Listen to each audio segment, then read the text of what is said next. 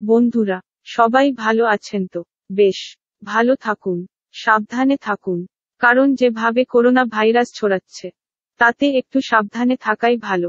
মাছের মৃত্যু ও তার প্রতিকার সিরিজে আমার আগের ভিডিওতে যেমন বলেছিলাম, আমার আজকের আলোচনার বিষয় হলো অ্যামোনিয়া। বন্ধুরা, আজকের বিষয়ে যাবার আগে আমার স্বভাব মতো কয়েকটি প্রশ্ন করি। বলুন তো অ্যামোনিয়া কি, এবং কিভাবে তা উৎপন্ন হয়? এইরকম অনেক প্রশ্ন আমি করতে পারি, কিন্তু তাতে আপনারা বিরক্ত হবেন, তাই আর প্রশ্ন না করে সরাসরি বিষয় বস্তুতে আসি। আমি বিজ্ঞানের মাঠটাচে না গিয়ে একটু সহজভাবে বর্ণনা দেই। অ্যামোনিয়া হলো এমন একটি পদার্থ যা প্রতিটি জীবন্ত প্রাণী জীবত্বশায় নিজেদের শরীরে উৎপাদন করে এবং রেচন করে। অ্যামোনিয়া মৃত প্রাণীর শরীরেও উৎপন্ন হয়। এটি একটি বিষাক্ত পদার্থ, অর্থাৎ যে প্রাণী খাদ্য গ্রহণ করে সেই অ্যামোনিয়া উৎপাদন করে। যে সকল প্রাণী স্থলে বাস করে, অ্যামোনিয়া তাদের পক্ষে খুব একটা ক্ষতিকর হয় না, কিন্তু জলচর প্রাণীদের পক্ষে অ্যামোনিয়া ভীষণ ক্ষতিকর। কারণ উৎপাদিত অ্যামোনিয়া জলেতেই মিশ্রিত হয়ে থাকে এবং সময়ের সাথে সাথে তা বাড়তে থাকে, বিশেষ করে বায়োফ্লক ট্যাঙ্কে। যেখানে অল্প জলতে অনেক বেশি মাছ থাকে, সেখানে সামান্য অসতর্ক হলেই অ্যামোনিয়া নাগালের বাইরে চলে যাবে।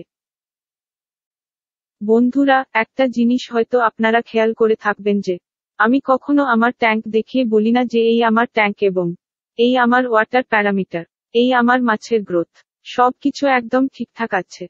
যারা এটা করে তারা এটা একটা উদ্দেশ্য নিয়ে করে, সেটা আপনারা ভালো করে জানেন। আমি কেবল প্রতিটি প্যারামিটার মাছের পক্ষে কিভাবে ক্ষতিকর হতে পারে, সেই বিষয়ে আলোচনা করার চেষ্টা করে থাকি। বন্ধুরা, বাংলায় একটা কথা আছে যে, দোষে গুণে মানুষ, অর্থাৎ প্রত্যেকের মধ্যে ভালো মন্দ দুটোই থাকে। কিন্তু বায়োফ্লকে যেমন স্যালিনিটির কোনো দোষ নেই, সবটাই ভালো, তেমনি অ্যামোনিয়ার কোনো গুণ নেই, এর সবটাই খারাপ। একটু অসতর্ক হলেই নাগালের বাইরে চলে যাবে, আরও তো সামনে গরমের দিন আসছে। তাই অ্যামোনিয়ার ব্যাপারে একটু বেশি সতর্ক থাকতে হবে। বন্ধুরা, এবার খাতা ও পেন নিয়ে বসুন, যেখানে মনে করবেন লিখে নেওয়া দরকার লিখে নিন। আমরা বায়োফ্লক ট্যাঙ্কের জলে যেটা মাপি সেটা হলো ট্যান, অর্থাৎ টোটাল অ্যামোনিয়াম নাইট্রোজেন। লক্ষ্য করুন, এখানে একটা নতুন শব্দ পেলাম, সেটা হলো নাইট্রোজেন। প্রোটিন যখন হজম হয় বা পচে, তখন তা থেকে নাইট্রোজেন উৎপন্ন হয়। প্রোটিনের 16% থাকে নাইট্রোজেন। মনে করুন আপনি মাছকে 100 গ্রাম খাবার দিলেন, তাতে 40% প্রোটিন আছে, তাহলে সেই খাবার থেকে কতটা নাইট্রোজেন উৎপন্ন হবে? এখানে একটা কথা বলা দরকার যে সেই খাবারে কতটা জলীয় অংশ আছে। সাধারণত খাবারে 11% জলীয় অংশ থাকে। আমরা ধরে নিই 10%, আবার মাছ যে খাবার খায় তার মাত্র 30% নিজেদের শরীরে কাজে লাগায়। বাকি 70% বর্জ্য হিসাবে বের করে দেয়। তাহলে হিসাবটা হলো এই রকম: 100 - 10 = 90 গ্রাম সলিড খাবার। এখন এই 90 গ্রাম খাবারের 40% হলো প্রোটিন। তাহলে প্রোটিন এর পরিমাণ হলো 90 গ্রাম গুণ 0.4 = 36 গ্রাম। এখন এই 36 গ্রাম প্রোটিনের 70% মাছ বর্জ্য হিসাবে বের করে দেয়।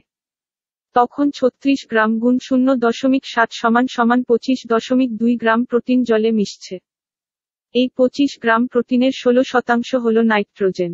সুতরাং জলে নাইট্রোজেনের পরিমাণ হলো 25 গুণ 0.16 = 4 গ্রাম।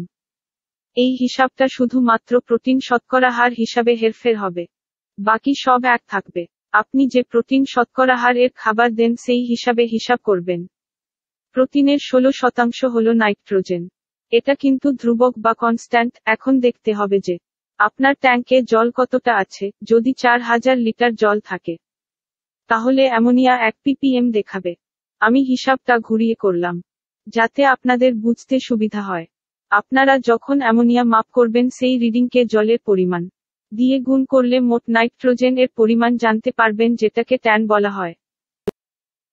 এই যে নাইট্রোজেন এর পরিমাণ বের হলো, এর সবটাই কিন্তু ক্ষতিকর নয়। অ্যামোনিয়ার মধ্যে দুই ধরনের নাইট্রোজেন থাকে।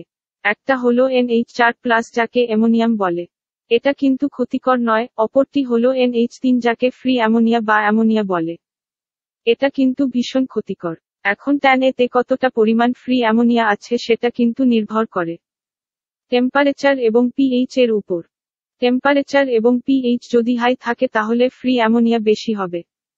এই কারণে আমি টেম্পারেচার, পিএইচ এবং অ্যামোনিয়াকে 3 মাস্কেটিয়ার্স বলি।